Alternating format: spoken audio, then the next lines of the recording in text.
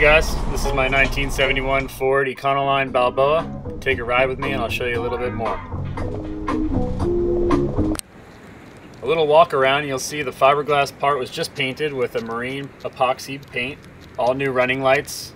The front of the cab has no rust on it. The vehicle is extremely clean. We also removed these big windows and resealed them, and new vent fans and vent covers. Come on inside. Entering through the rear door, you'll see we have a bathroom here. We have a fan, a new vent cover. We have a shower, sink, and toilet. This is kind of also a surfboard closet, or whatever else you want it to be. But it all works. We have a butcher block countertop. Here's our upper cabinets. Cabinets are all insulated, as well as underneath the van is all insulated and in the walls. We have a 3-burner stove and an oven. This equipment runs on a propane tank, which is outside the vehicle mounted underneath. A 3-way refrigerator. Plenty of storage in the Balboa. This is a drawer for some utensils and cooking supplies. Here's our water pump. The vehicle has a 40-gallon water tank and is equipped with a hot water heater, hot and cold water. We have an upper bunk area with a cushion so you can sleep up there, and a new vent fan.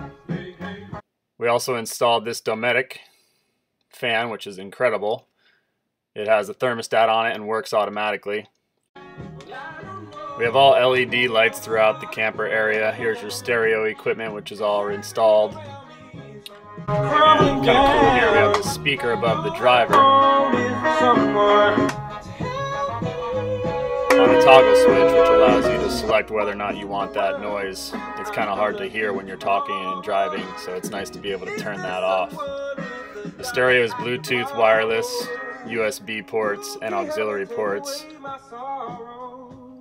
We also set the radio so that the radio operates on a toggle switch with the battery so that you can listen to the radio while you're chilling at the beach or camping without having the car on. Really nice up front here, 89,000 miles on the Ford van. It recently received a 302 crate engine installation, and the engine has about 20 miles on it. It's brand new. This engine has a 3-year transferable nationwide warranty by Napa Ironclad Engines.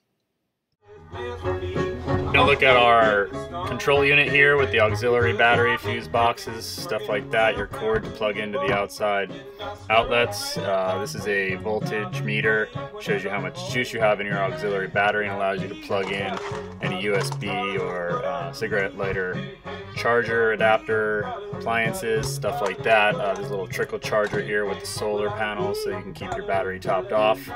Over here is the 40-gallon fresh water tank, a cover for the stove, and there's a hot water heater and water pump under there. There's plenty of storage space in the Balboa Motorhome. In this rear cabinet we have the original curtains. They're kind of tattered and worn, but it'd be great for a template for the new curtains that you could install. This is a duotherm propane heater. To get an idea of all the bedding, here's an area with new upholstery. Shows you how many spots there are you could sleep. Right on, guys. Thanks for checking out my 1971 Ford Balboa Motorhome.